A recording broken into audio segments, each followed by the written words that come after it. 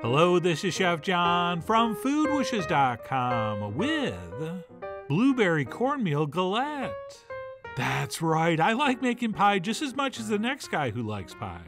But what I like making even more than pie is a galette. Right, I just think they're more fun, and I like the freedom that the rustic appearance affords. But mostly I think I just enjoy the higher crust to fruit ratio, since that is my favorite part of a pie. So with that, let's go ahead and get started with the dough that will eventually become the crust.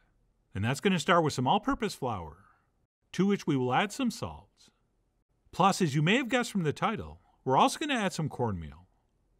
And once all that's in there, we'll give everything a quick mix with our pastry blender. And not only is the cornmeal going to add some textural interest, it's also, for whatever reason, a great flavor pairing with blueberries. In fact, I'm going to have to check to see if I've done a blueberry cornbread, because if not, I need to. But anyway, once we've given that a mix, we'll go ahead and add some very cold, cubed up butter. Right, the colder the better. And what we'll do is stir that to coat it with the flour, and then we'll begin working it over with our pastry blender, which is also called a pastry cutter. And what's going to happen here is those metal wires are going to cut through the butter, and then those pieces get coated with flour.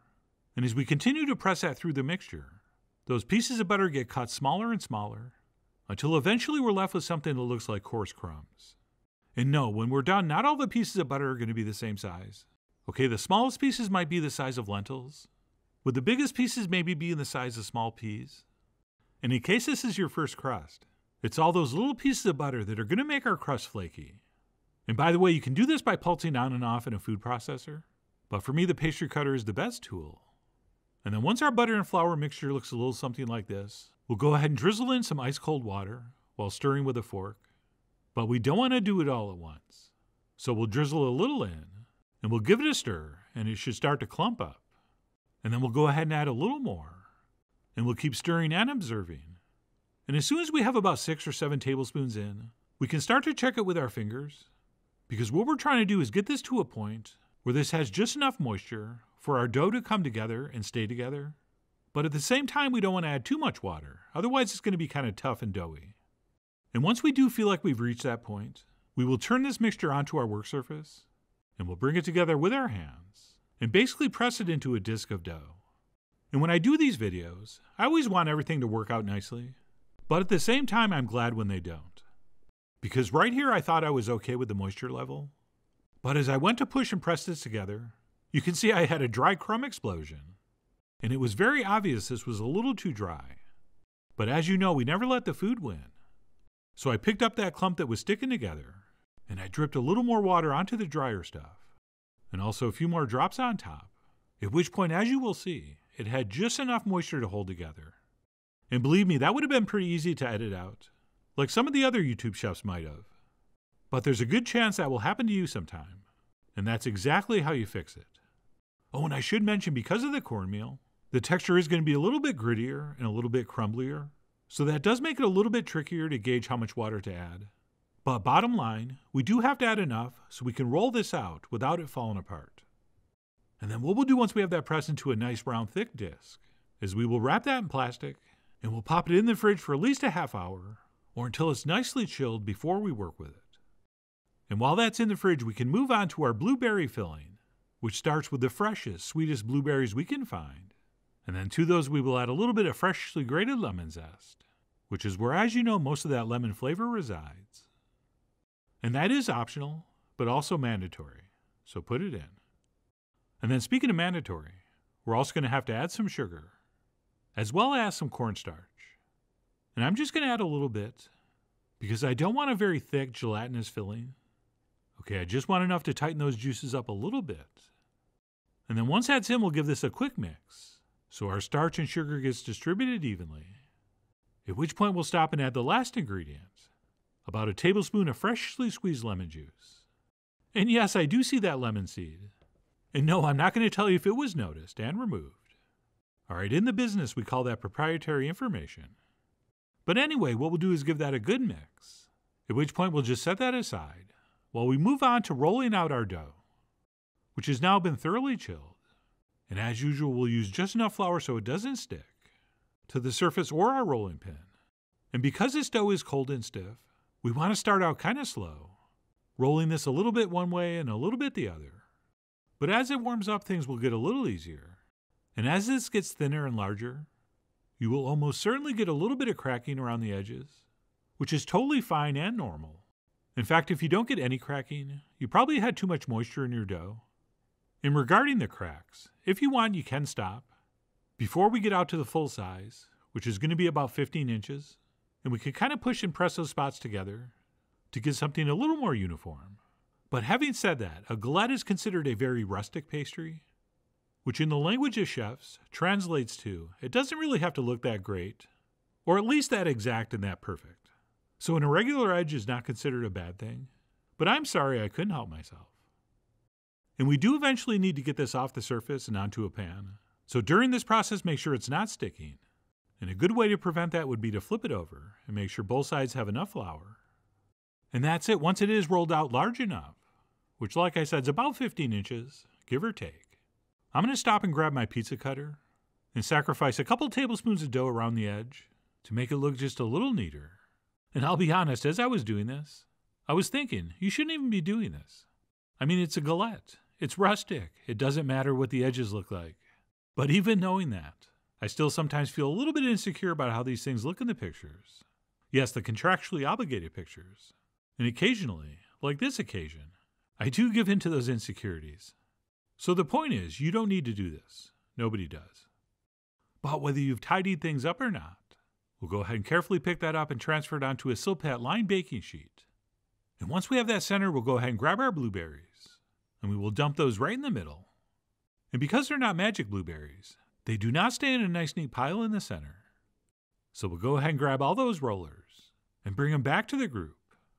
And besides getting those evenly arranged, we want to end up with about 3 or 4 inches of uncovered dough all the way around.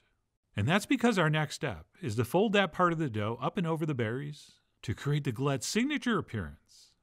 And how we do that is once that first part of dough is folded up and over, we rotate this a few inches and we make another fold, which basically overlaps the first one and creates sort of a pleat. And we simply continue on every few inches, making as many folds as we need to get all the way around.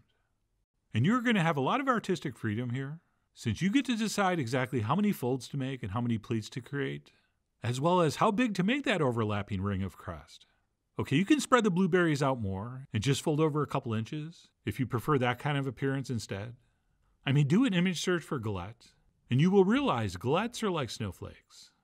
So you get to do this part any which way you want. I mean, you are, after all, the Fat Joe of your freestyle wrap dough.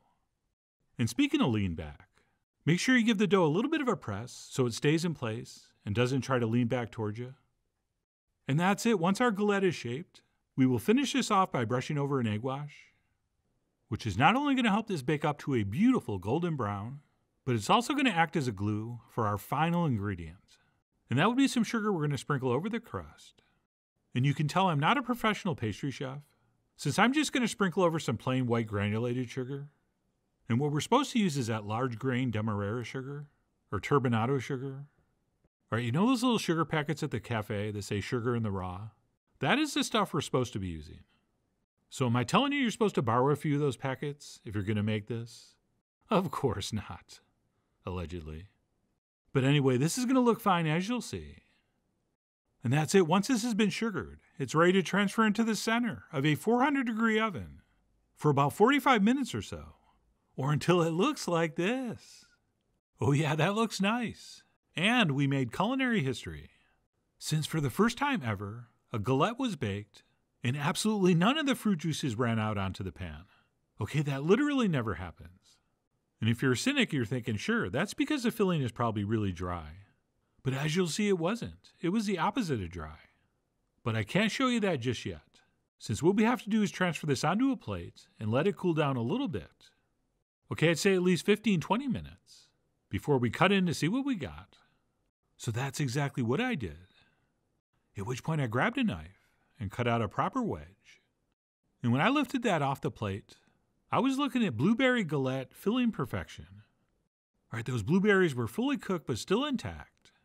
And thanks to that perfect amount of cornstarch we used, the juices were not too watery and runny, but it thickened up to a very light, perfectly textured syrup. So I was very happy with that, and I celebrated with a way too small scoop of vanilla ice cream At which point I decided to grab a spoon and place over a couple berries and a little bit of syrup I'd left on the plate. And I could not wait to dig into this. And yet I did, since I decided as one final touch to do a few ribbons of lemon zest over the ice cream and my knuckle. Oh yeah, that's harder to do than it looks. But anyway, eventually I stopped fussing around and I grabbed a fork and I dug into what was a truly fantastic galette. Okay, besides the obvious flavor it adds, that cornmeal really does add an interesting textural component, which worked beautifully with that flaky buttery crust. And then of course we have that beautiful blueberry filling with that little kiss of lemon and what I thought was the perfect level of sweetness. And of course a scoop of vanilla ice cream next to something like this never hurts. So I really could not have enjoyed this anymore, unless I had skipped the lemon zest on the ice cream, which I thought looked nice in the pictures, but was kind of annoying. Oh, and regarding the buttery crust, if you end up refrigerating the leftovers, this kind of dough is going to be very hard and firm when it's cold. So I would definitely let it come up to room temp, or maybe heat it up a little bit before you serve it, so the butter softens and the flakiness returns. But anyway, you'll figure it out. And I have made blueberry galettes before, but I believe this is the first time I've ever done it with the cornmeal. And I really do think it worked great. But if you're not into it, just go ahead and make up a batch of our buttercrust dough, or any of our pie crust recipes. And this technique will work out exactly the same. Or if you're feeling really lazy, you could, if you want, roll out some store-bought puff pastry, and that could also work. Just not nearly as good as I think this does. Which is why I really do hope you give this a try soon. So please follow the links below for the ingredient amounts, a printable written recipe, and much more info as usual. And as always,